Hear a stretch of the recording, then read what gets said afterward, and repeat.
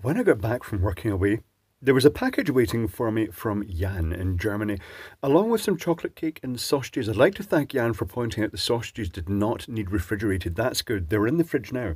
I shall explore them later.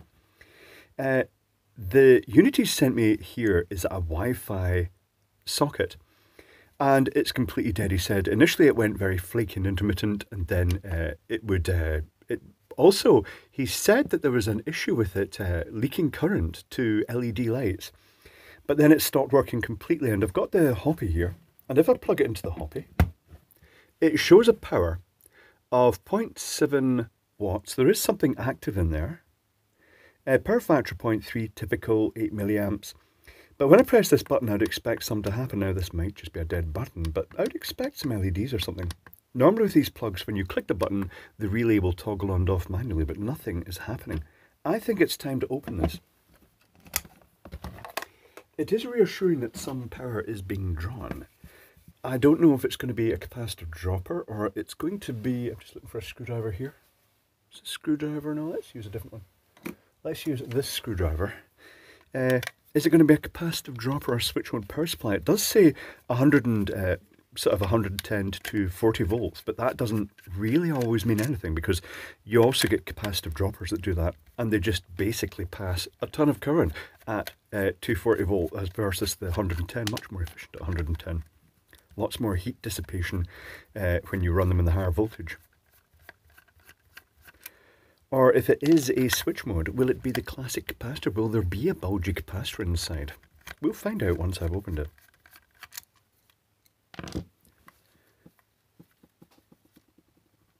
Oh. Is this going to disintegrate into pieces? Yes, it is probably going to disintegrate into pieces. Okay. Ugh. Yeah, that's disintegrating into pieces. Here's the power supply circuit board. It's got the incoming supply. I can see a bridge rectifier down there.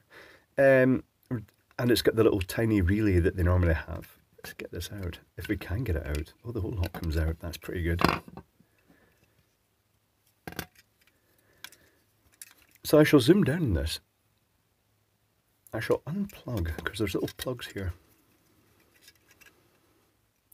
Oh, maybe they're not little plugs. They may just be little circuit board headers. Do these not unplug? I don't think they do. Maybe they do. Hold on. Ooh, they don't want to come out. Okay, tell you what. Is it worth taking this off? There's no LCD display, so I don't have a zebra strip to worry about. Or zebra, if you prefer. Spelt with a Z. Alright, there's a little Wi-Fi module. Contains all the processing power, little voltage regulator perhaps. Transistor to switch a relay, little clicky button. And any LEDs in it? Yes, there's an LED above and below, so you'd expect some LED activity. Well, tell you what. The power supply, this looks like the output capacitor, and it's not bulgy. But tell you what I'm going to do. I'm going to tack some wires across that, and we'll stick it on a meter, and we'll plug it in, and we'll see if we get voltage across the output here. One moment, please. Okay, I've tapped the leads onto it. I've not plugged it in yet. I thought I'd wait to share the moment with you. So I've connected a cheapy meter. This is just a generic meter. I use it because it's got crock clips on it as standard. Well, that's my standard crock clip meter.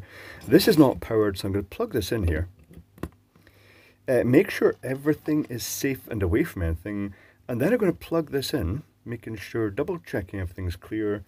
Plug it in. We're getting 5 volts. So that's not great. It suggests that maybe there's a slight issue with the control circuitry module, because that is a perfectly acceptable voltage. I wonder if there's another supply. I wonder what the relay is. Right, tell you what, I'm going to unplug this again for chef day, and this will be charged up. I shall unplug the thing. The relay, let me just grab, this is their secondary supply. I don't think there is. I think it's just going to be 5 volts a lot. The relay says 5 volt DC, so it is being powered directly from this, but nothing is happening on here. We'll tell you what. I shall just hotwire this with 5 volts so I can operate on it safely. And then we'll measure some voltages on here.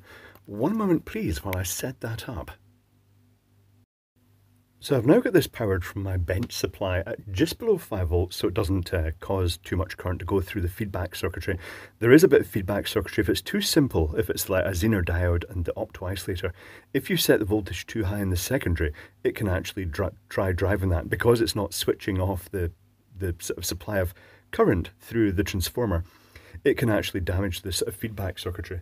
So let's bring in the big daddy meter here. Well, not the super big daddy meter, but a pretty good meter nonetheless for my applications. And I see this as a 3.3 volt regulator. So let's untangle the leads for a start. Big long leads, they're huge leads. And we'll probe about and see, are we getting 3.3 volts here? Because it is drawing about 90 milliamps. I don't know where that's going. We're getting 3.3 volts. That's not so great. That does kind of allude that something has gone horribly wrong. Tell you what, let's bridge the little switch. Well, let's actually, let's force a complete and utter reset just by holding that button down for oodles of time. So let's hold it down for a good length of time, but I would have expected to see LEDs flashing and blinking. I'm not seeing an awful lot going on here. I have a feeling that something here has failed. This little receiver module has actually died inside. Could be my imagination. That feels quite warm actually. That might be a clue. But then it's only about 90 milliamps at 3.3 volts. It shouldn't be. Maybe I'm just imagining it. It's like, I'm going to reflow these solder joints. And see if I can get any life out of this. One moment please.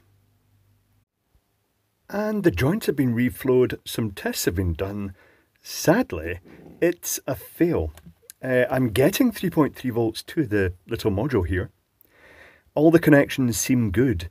It's just not doing anything. Well, it is actually getting slightly warm, but nothing really radical. And if I bridge these two connections here, it brings the little red LED on and the relay, but everything is dead. The green LED, but I presume it's green, is controlled from this when it boots up.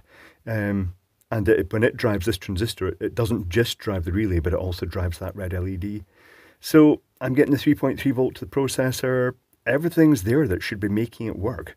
But I'm getting the feeling that the main brain of this unit, which is a little RF receiver board, is dead. So that means the next thing I want to do is actually cover off that and see what's underneath and see if there's anything obvious under there. One moment, please. The cap is off, removing some of the ground track from the process. The little chip here, it's an ESP chip. It's running at about 30 degrees Celsius, which is, I think that's too hot for that chip. It could be wrong though. And the regulator as well is showing a bit of heat just because it's dealing with that extra dissipation. I'm not really sure what current an ESP module would normally run at. The little resonator at the side is looking very cool, but that's only because it's a reflective surface and there is presumably a serial memory chip, the look of it. Let me just actually tell you if that's a serial memory chip or not by taming this back for a start. And then looking through a suitable magnifying device. EM25Q08A for the memory-ish device here. And the little chip, the little module, is at ESP 8282. Hold on, what is that? It's really ESP 8266EX. But anyway, it doesn't matter. I'm pretty sure that the problem here is the little microcontroller here on this. I think it should be fairly low power and, well, it's notably warm to the touch. So that's what's caused this to fail. It's I'm not sure what has triggered that. It could be that when someone's pushed the button, electrostatic discharge has occurred from their finger and has gone over to that. Or it might have been some transient finding its way through the power supply, although it does look isolated. So my guess here is an electrostatic discharge or just a natural failure of this. It's a shame. It's wiped out a product, and it means you can't really just replace component to repair it. But having said that, it's just, it doesn't look a hugely expensive device. So the answer here is, well, this has failed. It can't be repaired. That's annoying. I hate things that I can't repair. But there we go. It happens from time to time.